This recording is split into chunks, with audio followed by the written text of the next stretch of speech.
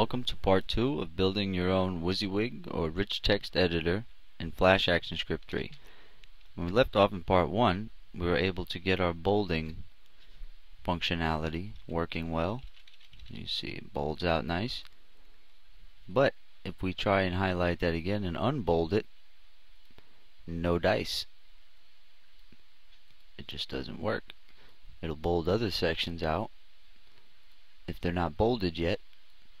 But we want to make sure it unbolds. So what we're going to have to do is program some logic into the button function, and that's what I'll show you how to do. So here's the code we left off with to make it bold. And what we want to do first is add a default bold format. So let's put that right above this format. So we got format bold. Let's call this one format def bold for default bold. Change that to default bold and then this to false. That way it will switch it back when we put in our logic here.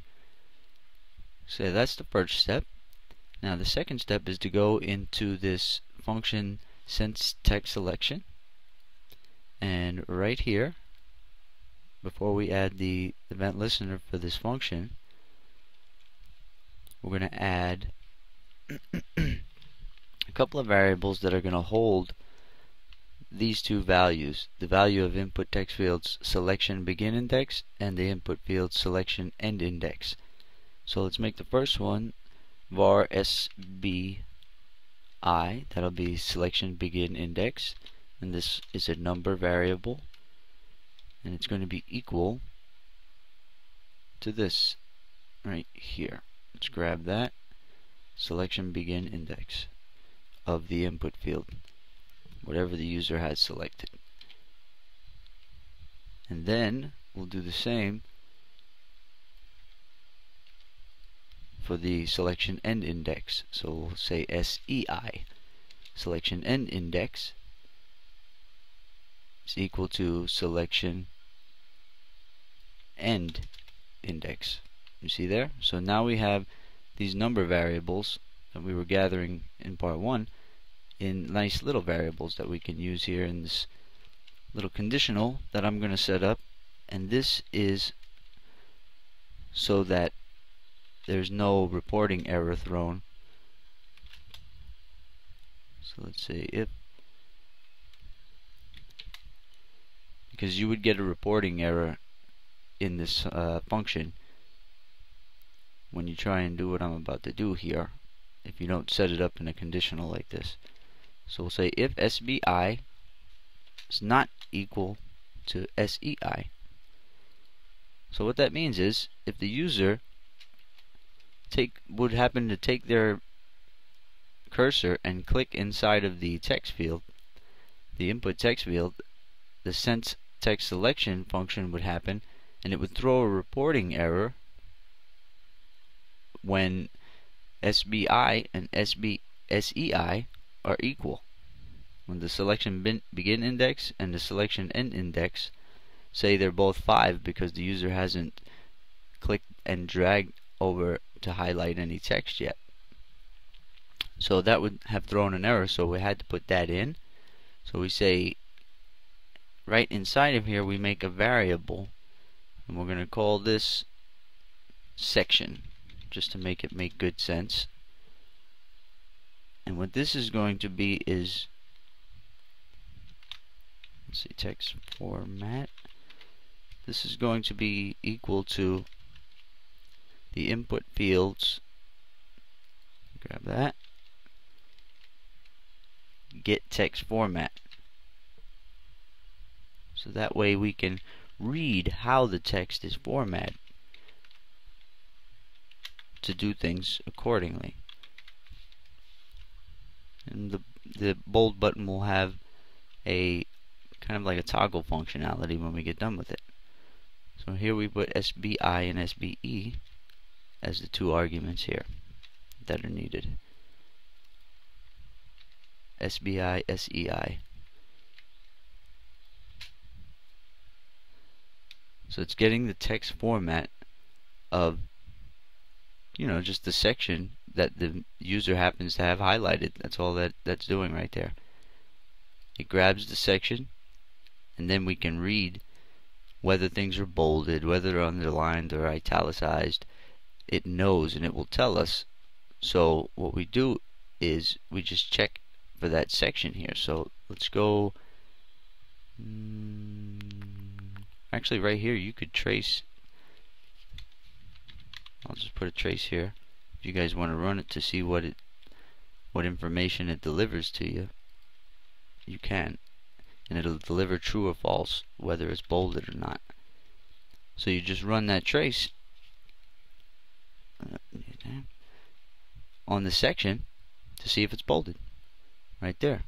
So since we know we can get those kind of values, now we can put some brains into this function here. So let's grab this whole button function for the make bold, exit or control exit out of there, and then we're going to put it inside of this conditional where SBI does not equal SEI.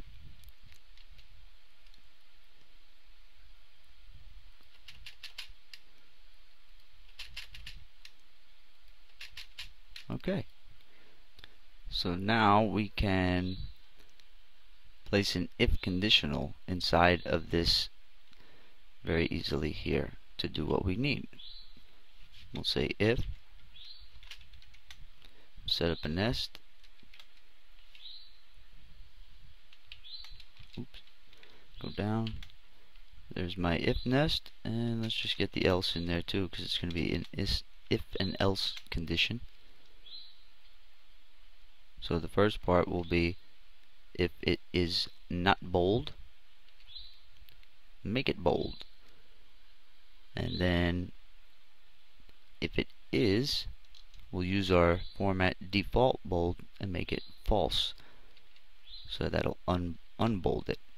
So make sure we get that correct name in here. Format default bold. And the condition is going to be if selection, that bold, like on that trace. Actually, I'm going to comment out that trace because I don't want it to run, but I'm going to grab that. If selection dot bold is equal to false, then we run that means if it's not bolded, we run the format bold. And if it is, which the else would come into play, then we unbold it. And I think that's all we need in that. Let's see if it works. Good, no errors, so that means it should. Let's try it. Let me highlight this section right there. Actually, let me highlight this section between two words and bold it. Now let's see if I highlight the same section and unbold it. Look at that. Okay, so if I bold that whole section and I just want these four unbolded, that works. It's good. If I want some in the middle unbolded, see, so it works beautifully. Now that will give you all of the logic that you need to really make a smart editor, rich text editor, and you can now expand upon it. And I'm just going to roll fast on this one. I'm going to go and get everything done because I want to use it at the forums on my site. So there's a nice clean function that senses text selection, and inside of it we see if they have dragged and highlighted a section, and if they have, we make the section var. Then we can use that section var to make things bold or italicized or underlined, whether they are already or not. That's what that all means. And I hope you were able to grasp what I just did there. It wasn't very technical. It's just saying, if this happens to equal bold, then we're going to make it not bold. And the way you sense if it is bold or not is you grab the section var and you see if its bold attribute has a value of false or true or not, and then you can run things whether or not it's true or false.